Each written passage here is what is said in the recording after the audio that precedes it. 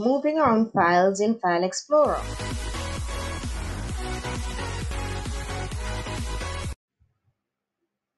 Alright, so we've learned how to go through files that are stored in folders within the File Explorer window.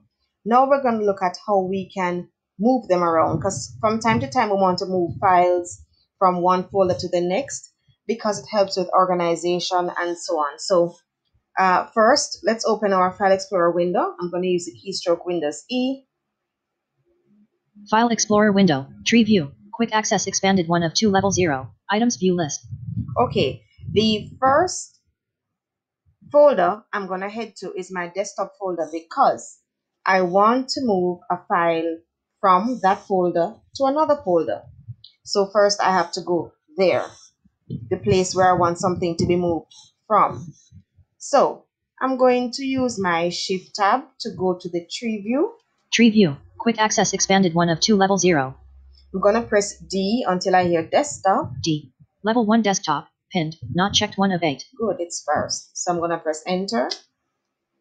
Then tab now to head back over to the Items View List. Items View List, Document 2 not selected 1 of 2. Good, now the Items View List now displays the contents of the desktop folder. Dropbox 2 of 2. And I press my down arrow. I'm just going to press back the up arrow. Document 2 1 of 2. And it says Document 2. Yes, that is the document that we want to move completely from this folder and send to the Documents folder. To move it, the keystroke, you will have to cut it. And I'm going to use the keystroke Control X.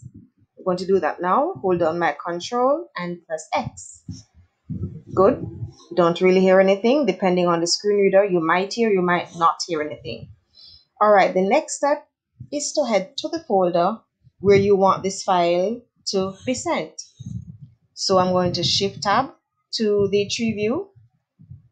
Tree View, Desktop, pinned, not checked 1 of 8 Level 1. And it's on desktop where we left it. I'm going to press D until I hear Documents because that is where I want to move the file. D.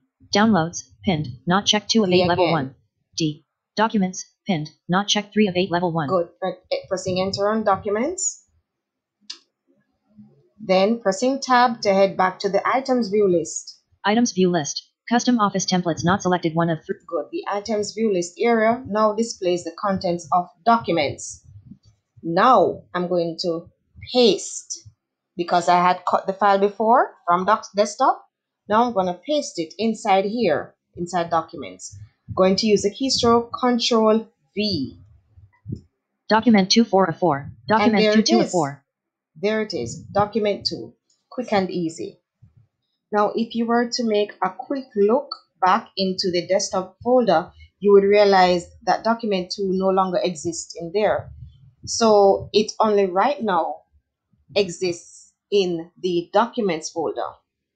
However, what if you wanted the Document 2, to be in both places, meaning if you wanted it to remain in the desktop folder as well as have a copy in the Documents folder? Well, for that, it's very similar to the process that we just did, but instead of using Control X, which is the keystroke for cut, you would use Control C, which is the keystroke for copy. Meaning, while you are on the file, which you would have found in desktop folder, which is where Document 2 was before, you could have used Control C, which would have made a copy of the file, and you could have then come here into the Documents folder and pasted it. In that case, the file would have been in two places, both here, Documents folder, as well as in the desktop folder. Okay, now let's try out the Send to feature. So I'm going to head back to the desktop folder because I want to send something from the desktop folder into this Documents folder. So I will have to reopen the desktop folder. So where do I find all folders again? Which section of the File Explorer window? The Tree View. So I'm going to Shift tab to Tree View. Tree View, Documents, pinned, not checked 3 of 8 Level 1. Good. I'm going to use my up arrow this time to find desktop. Downloads, pinned, not checked. Desktop, pinned, not checked. 1 of 8, level 1. Pressing enter on desktop. Tab over to the items view list to see the contents of desktop. Items view list. Dropbox not selected. 1 of 1. And you realize now it's saying Dropbox 1 of 1. Document 2 is no longer here because, of course, we had used Control X and then Control V to cut it from this folder and paste it in the documents folder. So document 2 is no longer in here. It's only in the documents folder. All right. For Dropbox, this file that's left here, let's just use this. Okay. Selected. And that down arrow, so it would actually select Dropbox. And it's the only file there. So pressing down arrow, the screen reader won't see anything else because there's nothing else in the list for it to go to.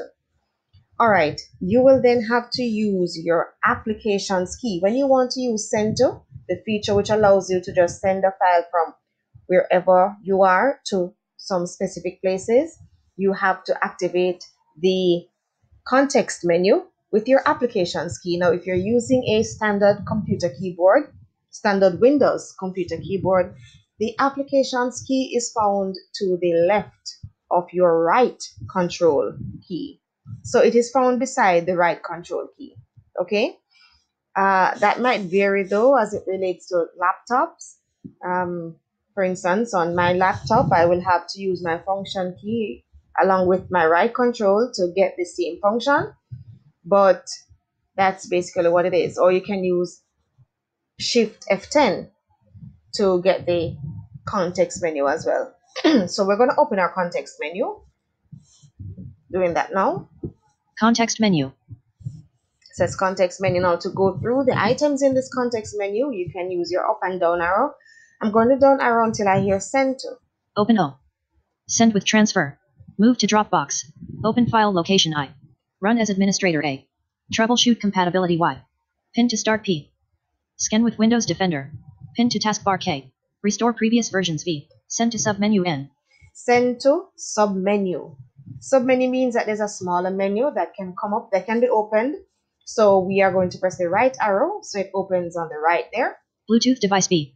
And the first item in that smaller menu is Bluetooth device, meaning you can send whatever file you're currently on, which we are on Dropbox. You can send it to a Bluetooth device. Let us down arrow and see what are the options in this particular list. Compressed, zipped, folder C. You can zip the file. Desktop, create shortcut, D. You can send it to your desktop, creating a shortcut. Documents D. Documents folder. Fax recipient F. Fax. Mail recipient M. Email. Bluetooth device B. And we're back up to Bluetooth device. Now we want to send it to our documents folder, right? So we're just going to down arrow until we find documents. Compressed, zipped, desktop, create short, documents D. Pressing enter. Desktop window, items view list, Dropbox 1 of 1. Good. So I pressed enter and it closed the context menu. The action has been done, but of course, how would you know, right? With the send to feature, it allows the file to stay exactly where it is right now, which in Dropbox is right here where it is in desktop. But you will also find when you go to the documents, the file has also been sent there. Let us go and look. Gonna shift tab to tree view. Tree view, desktop, pinned, not checked 1 of 8 level 1. Gonna down arrow to documents. Downloads, pinned, documents, pinned, not Enter. checked 3 of 8. Tab to the items view list to see the contents of documents. Items view list, custom office templates not selected 1 of 5. Good, I'm going to down. All right, please remember to check out the full lesson for this. The link for the full lesson is in the description, but you can also just visit the website blindaccessibilitytips.com for this and other lessons. All right, please subscribe or leave a like on the video as well to see more of these lessons.